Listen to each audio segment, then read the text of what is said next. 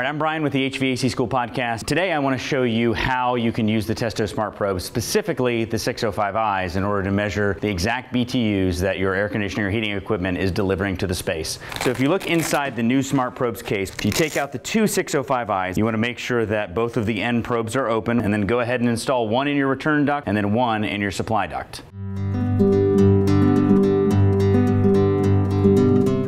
Next thing you need to do while the temperatures are settling in, you need to go ahead and set in your airflow, and now would be a good time to use your 405i hot wire anemometer in duct to take that measurement and to enter it in. Now we've already done that and we came up with a calculation of 730 CFM, but let me show you how to configure that measurement. You go in, you hit the gear at the bottom, hit configure measurement. You can do it manually by hitting manual and then typing in the 730 CFM on the return air, because that's where we measured it. Keep in mind when measuring that you want to measure at a point of low turbulence and do a full traverse. All right, so the system that we're working on is a 24,000 BTU system. The system is actually delivering us 23,400 BTUs. So you can see that we have a 55.4 degree supply air, 55 degree supply air, 76 degree return air. We also have our wet bulb temperature as well as our dew point displayed in the app. What we provide our customers with is BTU capacity of cooling and heating. Gives you a really good way to show that you're giving the customer exactly what they paid for. This has been a demonstration of using the cooling and heating load feature on the Testo Smart Probes app using the new Smart Probes case. Thanks for watching.